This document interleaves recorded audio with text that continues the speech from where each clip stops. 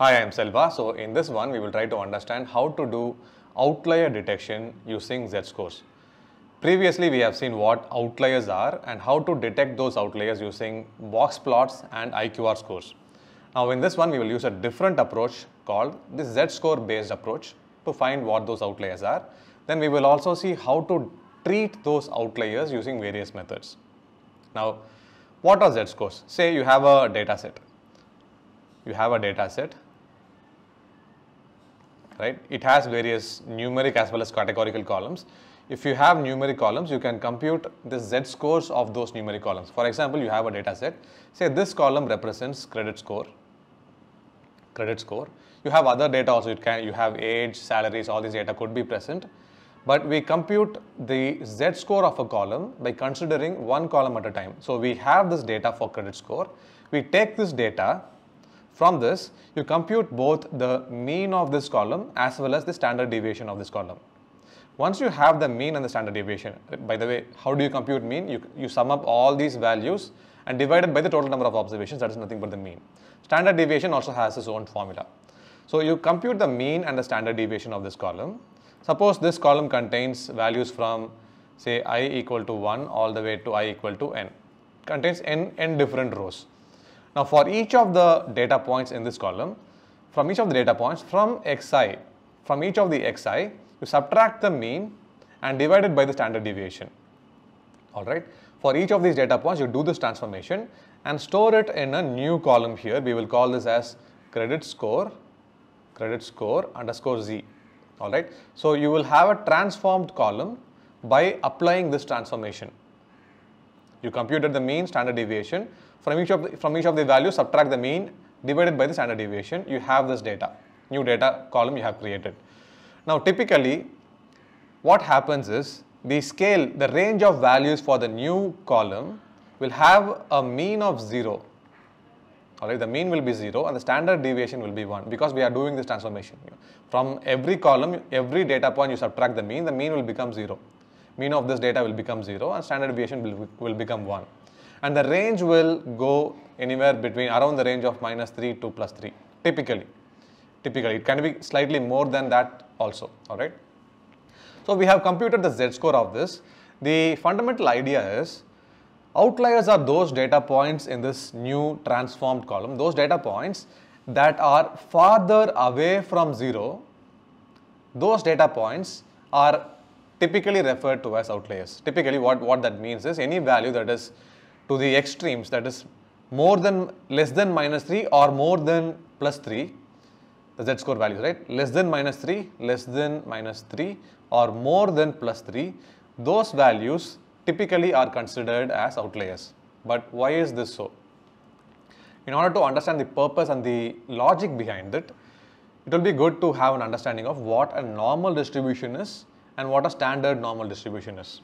So a normal distribution typically follows a bell-shaped curve that looks like this. Alright, most of the commonly occurring phenomena and data tend to follow a normal distribution. For example, heights of people, age of people, blood pressure, income levels. These kind of naturally occurring data tend to follow a normal distribution. Alright, and its shape looks something like this. Now for a normal distribution, it typically has, you can define it using two parameters, the mean of the standard deviation of the normal distribution and the standard deviation of the normal distribution. Using these two parameters alone, you can define the shape of the distribution, normal distribution. Alright.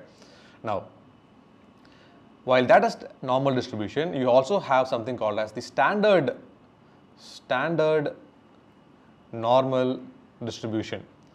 For this, we do the same transformation what we did. So from each of the data points xi, we subtract the mean and divide it by the standard deviation. By doing this, the mean becomes 0 and the standard deviation of the entire data set becomes 1. This is standard deviation. Alright, the mean becomes 0 and standard deviation becomes 1. Now after this transformation, so here you have 0 here and 0 plus 1 standard deviation. So this is 1 sigma, this is 2 sigma, this is 3 sigma. Alright, likewise -1 sigma, -2 sigma, -3 sigma. A property of this standard normal distribution is you can see here about 68% of the data points lie between this range. That is mu minus sigma, 1 sigma, that is between minus 1 sigma to plus 1 sigma, you have 68% of the observations. Likewise, between minus 2 sigma to plus 2 sigma, you have 95% of the data points here. Here 95% of the data points. Likewise, for 3 sigma, it covers 99.7% of the data points. So typically what are outliers? Those data points that are extreme are considered as outliers. So any point that lies beyond this region, you typically consider them as outliers. Alright, so this is the region of our interest to find out what outliers are. It might be okay, like if you want to relax the conditions of what you classify as an outlier, you might want to change it to, say if you want to consider 5% of your data points as outliers, you might want to consider the range to be going from minus 2 sigma to plus 2 sigma. But this is not the general case. We go for minus 3 sigma to plus 3 sigma generally, alright. So that's how we detect it. Now how to treat those outliers? First we will do the Python code of how to do this, and then we will go to treating the outliers using 3 different methods. Now as usual, we will, so if you have not been following along from the previous videos, you might want to run this piece of code. This is basically importing the libraries. This part will not be needed. This part will not be needed. Alright, so we import the libraries and then we import the data set also. So churn modeling underscore m.csv, this is the data set. On this data set, we are going to apply the z-score method to compute the outliers for credit score column. Now, the data itself looks something like this. The raw credit score column, if you make a histogram, it looks something like this. Let's first compute the z-score for this particular column. To do that, we need the standard deviation, the mean. We are finding if there are any infinite values. No, nothing is present. Alright, so we are noting down the mean and the standard deviation of credit score, and these are the values. Yeah. Once you have that, we can zooming it in a bit. So we can calculate the z-score as df.credit score minus the mean divided by the standard deviation. We are storing this under z-score underscore credit score data. So now you see the original scale of the data was around 600, 700, 800 and all. Now the new transformed data, the data goes from say minus 3 to plus 3 or slightly lesser than or more than this for outlier data points. Alright. So we have the transformed data. To get the extreme values, we get those data points that are either less than minus 3 or greater than 3. So these are those rows. These are those rows where the credit score is, all of these rows are very lesser end of the spectrum, right? So these are the credit scores which has a z-score lesser than minus 3. So this part is the criterion that got satisfied. And these are the outlier data points as per this rule. Okay, now we have extracted the outliers. Now the decision of whether you want to treat them or not is different. We typically will not be treating these outliers. So for credit score, we know that these are outliers. These are extreme values, may not be outliers. But the decision of treating or not, I will typically leave this alone and proceed with the next step.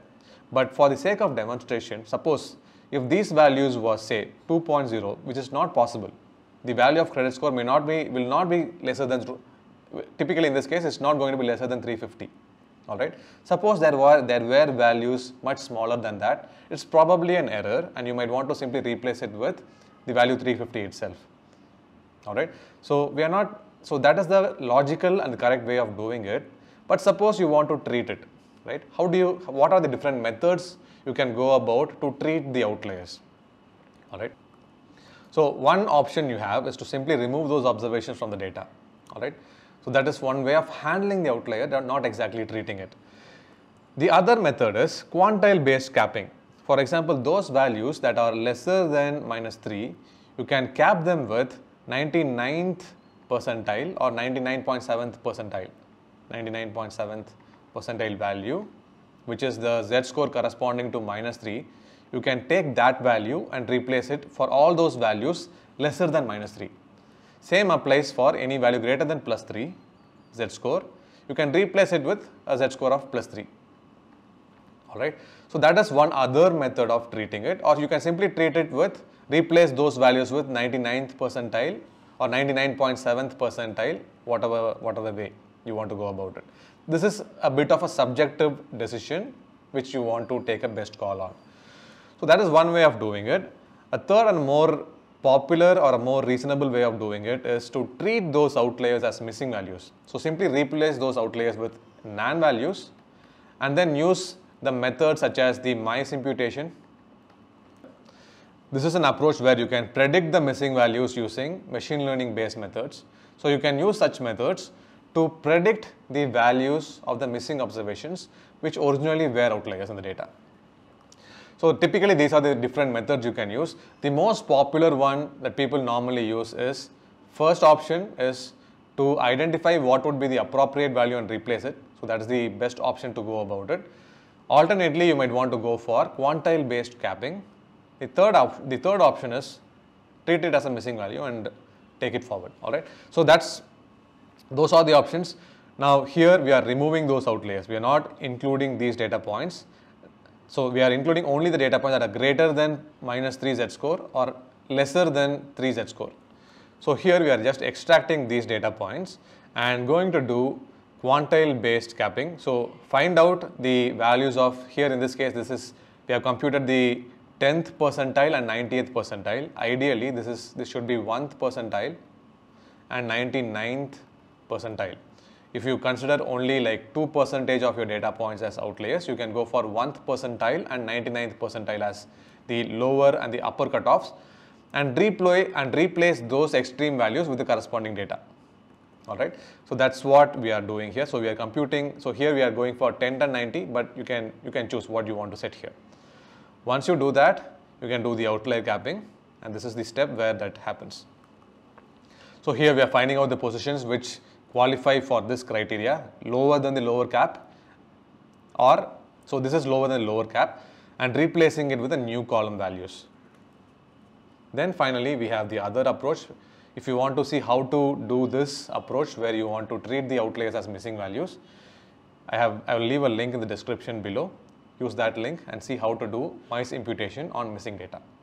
So that's how we do outlier treatment and outlier detection and treatment using z-scores. In the next one, we will see a more robust, more innovative approach of finding multivariate outliers using the Mahalanobis distance based approach.